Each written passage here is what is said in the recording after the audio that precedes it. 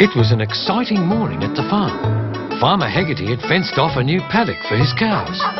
And Millie and Molly had come to watch Scout herd them in. Molly, Farmer Haggerty's going to open the gate. But there's something swimming in that puddle. Look at the ripples in the water. Oh, let's have a look. All right, looks like a tadpole. Stop! Farmer Haggerty, wait! Please! Heavens, Molly! Whatever is it? A tadpole! It'll get trampled by the cows! We have to save it! A tadpole? I think it'll have to take its chances. Scout can't hold these cows much longer. We'll be quick, we promise! Please! Oh, all right. All my days on this farm, and I've never been held up by a tadpole until now. In you go! Swim! Swim! Hello, little tadpole. Sorry to bother you girls, but do you think we might let these cows in now? Okay.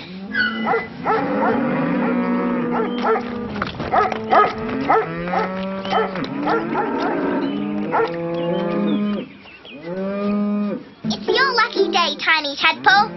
Hey, Millie, let's call him Tiny. Okay, I think we'll have to find you a better home to live in, Tiny. But that was easier said than done. Millie and Molly began their search for a nice new pond for Tiny. They started at the river because there was plenty of water there. You'll be having a nice day now. All aboard! All aboard! It's very busy here. And dirty. Look at the rubbish. Let's find somewhere quieter and cleaner. It was peaceful at the vacant block down the road from Millie's house, and there was no rubbish about, but... It's very hot here. There's no shade to keep the pond cool. And no pond either. there was a lovely big pond at the park with lots of shade. It was quiet and clean, but... I can't see any of the tadpoles. No, just lots of big hungry-looking fish. Maybe they ate the tadpoles. You're not going in there, Tiny. Let's try again tomorrow. Hey, Jack, you playing soccer? Nah, going home. Grown-ups kicked us off the playing field. Yeah. Look, we found a tadpole. He's called Tiny. Cute. Ew. Hey, he's beautiful. And he'll be even more beautiful when he grows into a frog. Yeah, if we can find him a pond to grow up in. Millie and Molly searched the whole town without luck. There were no good ponds for a tadpole to live in anywhere. Poor Tiny, stuck in a jar. Hey, Molly, maybe we could build him a pond right here in the garden. That's a great idea. Good thinking, Millie. Marmalade, stop that. Leave Tiny alone. Or not such a terrific idea with Marmalade about. Millie and Molly couldn't think of one place to build a pond for poor Tiny.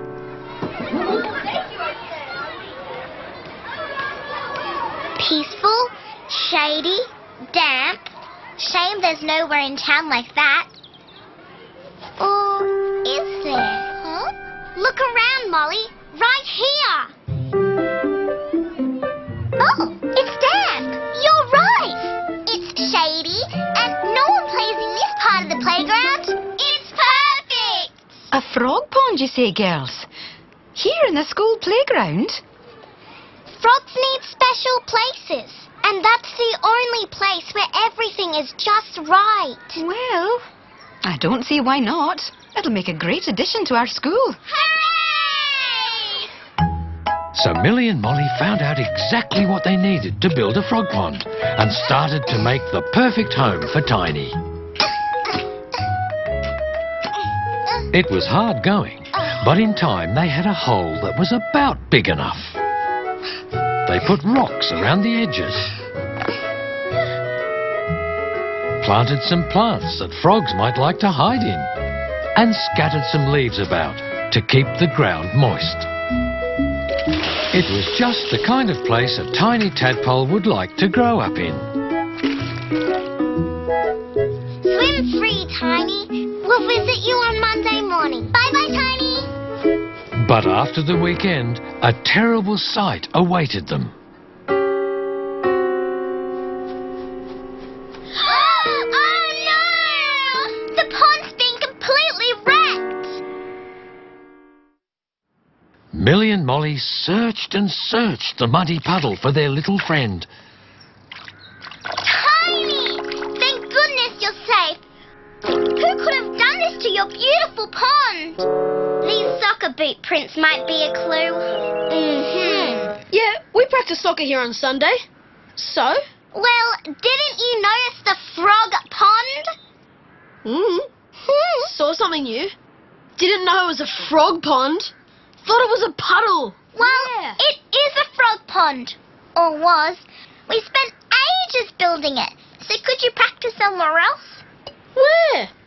You wrecked Tiny's home. We didn't know anything was living there. Anyway, it's our practice field and we don't have anywhere else. Yeah. Nowhere.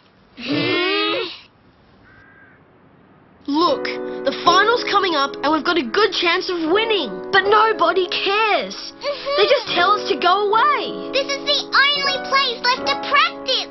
And it's really important. Yeah, more important than a dumb tadpole. Yeah.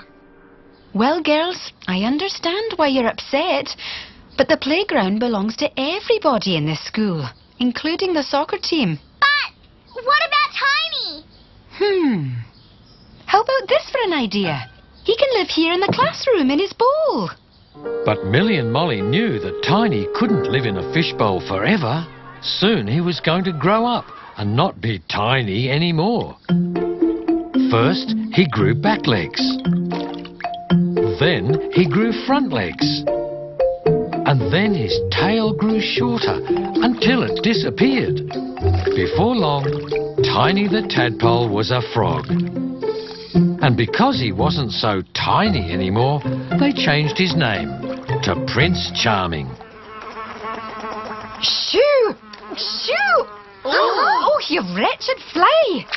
Oh, Prince Charming!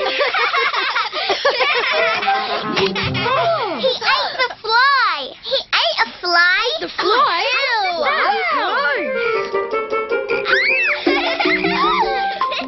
Will someone catch him? Prince Charming. Quick, I'll get him. I missed him. Got him. Well done, Jack. Now, put a book over his pond to keep him from escaping. Prince Charming sure is funny. Aye, he may be funny, but I'm afraid he's outgrown his wee bowl. He needs more space. He needs to hop about outside so he can eat flies. But Miss Blythe, he hasn't got anywhere else to live. Frogs need ponds. Now, Molly, chin up. Maybe he'll find his own pond. He's a very clever wee frog after all. But Millie and Molly knew there were no ponds. They'd searched every part of town. But with no better alternative, it was decided that Prince Charming would be released into the playground that afternoon. There you go, Tiny. I mean, Prince Charming. You're free. Good luck.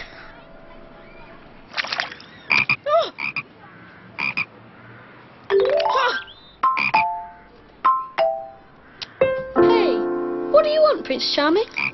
It's like he's trying to ask you something, Jack.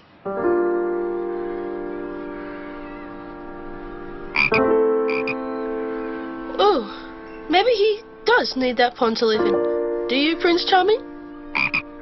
But Jack, we need the playground to practice in. There's nowhere else. And the final's coming up. It's really important. I know, but frogs are important too. Duh. How could frogs be important? They eat flies, don't they? Nobody likes flies. That is kind of cool. But we'll have nowhere to practice. Hey, how about the vacant lot in my street? It's no good for a frog pond, but it's okay for soccer. Yeah, and we'll ask our dads to build you a soccer both. And Prince Charming can have his pond. Sure. Okay, we'll do it.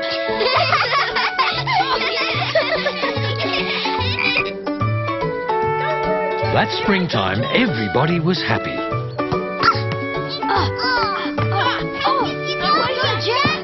The soccer team practiced hard and won their final. Miss Blythe and the whole class helped build Prince Charming a new pond in the playground.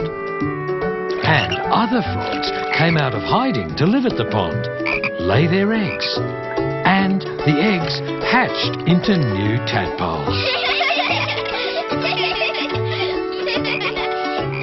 And there were noticeably less flies in the playground.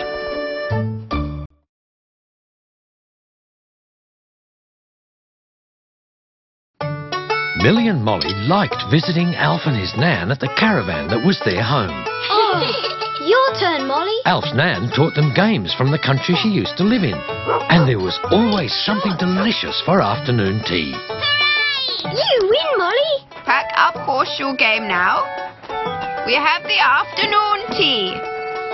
What's for afternoon tea? Is it those little pancakes? The ones with wild blackberry jam you and Nan make? Yes. Where did you get all these horseshoes, Alf? My nun made them. In the old country, I look after the horses.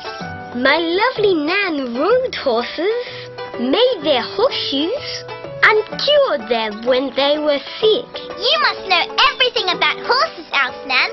I know I love the horses. Can you get the last horseshoe, Millie? Sure.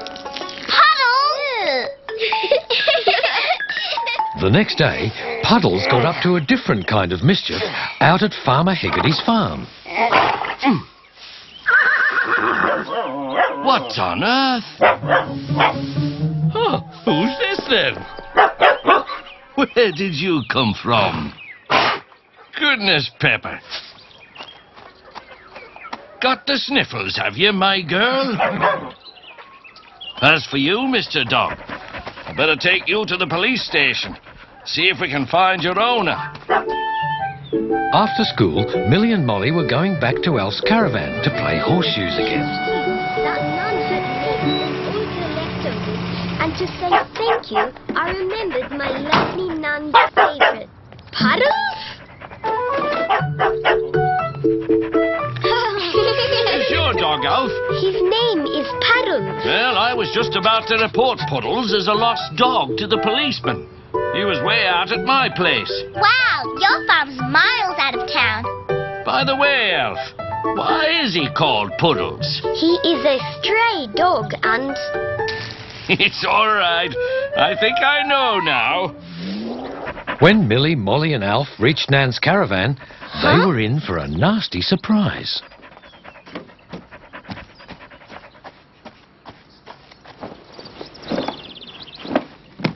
Nun, what are you doing? Caravan park is sold. So? They build lots of houses here. We must go. Go away? When? Tomorrow. Oh! I do not tell you, Alf. I hope to find way to stay, but no. So we must go. Where are we going? We take caravan to another town. Oh no! Another town! Millie and Molly decided they had to find somewhere for Alf and Nan's caravan in their town, so they wouldn't have to move away. I'm sorry, Millie, but we can't fit a caravan into our yard. It's just not big enough for two families. So we're really sad that Alf has to move away. And Typical. Friends always let you down. That's why I don't get too attached. Now, a bunch of crisp carrots or a big firm cabbage never lets you down. But Aunt Maud, what about your friend Biddy Bid? You'd be sad if she had to move away. Fiddlesticks. Well, maybe. So would there be room in your beautiful, big garden for one tiny little caravan? Of course not. I need every single inch of my garden for fruit, vegetables and flowers. How else can I stay the best gardener in the whole town? Tie your end of the clothesline tie. I will. I don't know why we didn't think of the path before, Millie. I just can't wait to tell Alf and Nan they don't have to leave town. Millie, Molly, what's all this? Isn't it great? Now Nan and Alf won't have to move away. They can park their caravan right here. But they can't, I'm sorry, but it's against the law. Against the law? Private caravans can only be used in special parks or on large areas of private land, not public parks like this. But there isn't any land like that in our town. No, I know. Nan's already been to see me, and we couldn't find anywhere. That means Alf and Nan will have to leave town tomorrow. Sorry, girls. The following day, Millie and Molly came to say goodbye to Alf and Nan. Hi, Alf. What you got there? Old horseshoes. Good luck charms. From Nan and me. Thanks, Alf. You girls, good friends to my Alf. I just wish we could have found a way for you to stay. Better hit the road soon, Nan. Got to come back and get me own caravan. All right, you two monsters. I brought you a couple of juicy apples. Huh? Pepper! Pepper! What's wrong? My poor Pepper. You feel hot? And your nose is running. I think you've got a fever. I'll go and get the vet, Pepper. I'll be as quick as I can.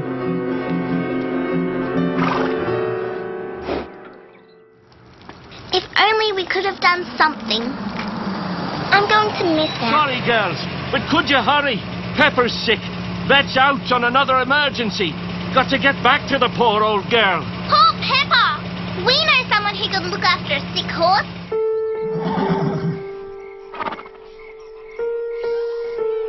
She has sickness in chest. The cold night was closing in by the time Nan reached Pepper's side. What can we do? Make her warm. Too cold. She get more sick. Right. Millie, Molly, Alf, I need your help. We need to build a windbreak. Find some blankets and build a fire. There'll be the makings in the barn. This'll keep you warm, Pepper. Phew! That stinks! What is it? Medicine for horse. Vinegar, herbs. Millie, Molly, are you going to be all right riding your bikes home in the dark? But we can't go now. We'll just worry about Pepper all night. Right. How about I ring home for you both? See if you can camp the night in the barn.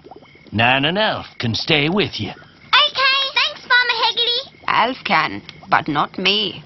I stay with Pepper. I will too. I'll be right by your side, girl. Look, Salt's looking after Pepper too.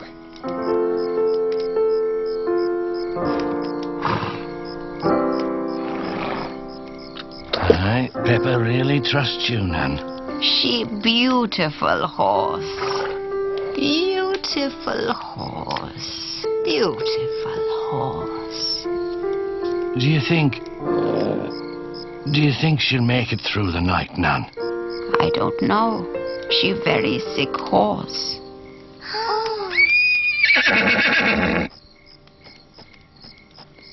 I'm worried too, boy. Alf, Millie, Molly, sleep time. Go now. Poor Pepper. Will she be all right? If anyone can make her better, my lovely Nan can. But it's such a cold night. And Nan said if Pepper got too cold, she would get sicker.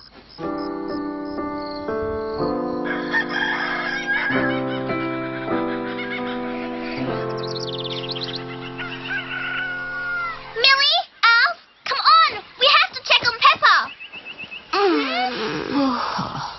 Pepper, are you all right? Please be all right. She's still lying down. Pepper!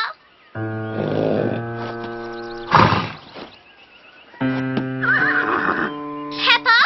She's getting up! Oh, beautiful horse. Pepper, my dear sweet girl. Yay! Nan, you are a wonder. Pepper. Pepper is her old self again. I knew my lovely Nan could make her better. How can I thank you? No need for thank you. I love the horses. I miss the horses. You and Alf are welcome to visit Pepper and Salt any time you like. You can teach Alf to horse ride now. No, we go away today. Where? Why are you... The caravan park was sold. Nan and Alf have to move a long way away. Oh, unless Farmer Hegarty... Unless what, Millie? Farmer Hegarty had plenty of room for Alf and Nan's caravan. And even though he lived so far out of town, Alf was going to learn to ride Pepper to school. Hey, this means we're going to see Pepper every day at school. Yay! And other people were helping to make sure that Alf and his Nan would be very comfortable in their new home. There's a new home for Puddles, too. By the way, why is he called Puddles? Never mind. Think I can guess. The policeman helped with the clothesline, and Aunt Maud and Biddy Bid planted a vegetable garden just for Nan and Alf. Biddy Bid, don't plant the basil over there. It's got to go here, by the tomatoes. Keeps the caterpillars away. Fiddle and faddle. And everyone enjoyed an afternoon tea of Alf and Nan's speciality. Homemade pancake with raw blackberry jam. All right, I'll well, have I'll some. try one. Well, Off the mouth. Yes, please. Thank you. I'll have some.